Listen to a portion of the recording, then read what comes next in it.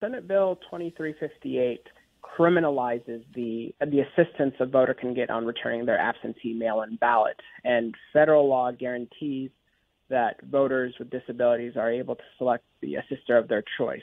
Federal law only excludes two groups, and that's employers and union representatives. Everyone else, the voter gets to choose anyone except them. So when we saw SB 2358 limit who a voter can select, we wanted to make sure to stand up for voters with disabilities. And in our suit, we have individuals who also wanted to take part because, the way that they vote absentee by mail was going to be impacted by this law, and the assisters as well would face criminal punishment. Senate Bill 2358 puts someone who assists up to 1 year in county jail and a $3,000 fine. So when we saw that and we saw how soon the upcoming elections were coming, we wanted to make sure every voter in Mississippi was able to vote, including those who rely on absentee mail-in ballots. In the law, that exception for caregivers is exceptionally vague. So can you talk a bit about that and the practical effect that would have for folk, whether they're disabled or elderly in a nursing home, for being able to get their ballot counted? So first of all, none of the terms are defined, which, one of the things we discussed at the hearing was, what does family member mean? Is that just your immediate family? Is that a cousin? Is that a cousin of a cousin, right? So, and caregiver as well. One of our plaintiffs, Disability Rights Mississippi, explains that for people who live in congregate facilities, they often have to rely on not only one staff member, but multiple staff members at the receiving line for them to actually send mail. So, most people think, okay, the actual person providing care to the person in the facility, that's someone who can return their ballot, that would be included. But what about the person at the front desk? What about an intern? What about someone, someone else? And there's multiple people within this list.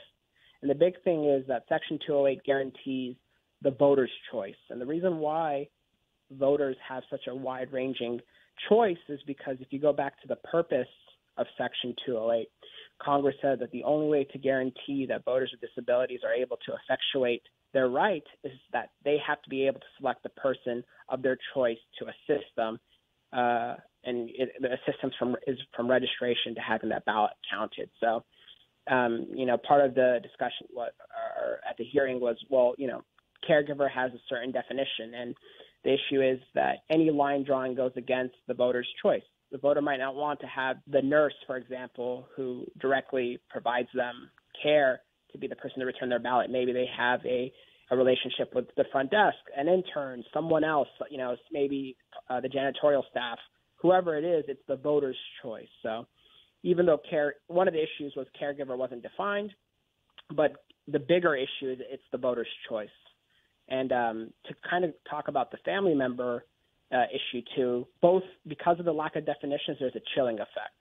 Some of the assisters that we were representing were explained to us that the fear of prosecution is so great that they don't want to have to go through a whole trial to kind of explain, it turns out I was a caregiver, right? No one wants to get arrested at first and then have their, have to go through all of that. And how the supremacy clause of our Constitution works is that state laws cannot conflict with federal laws, and that includes conflicting with the purpose. So the chilling effect was something that we were also worried about as well. Can you tell me, about how the hearing went, and then, moving forward, what it looks like now that y'all filed for a preliminary injunction? The hearing went well.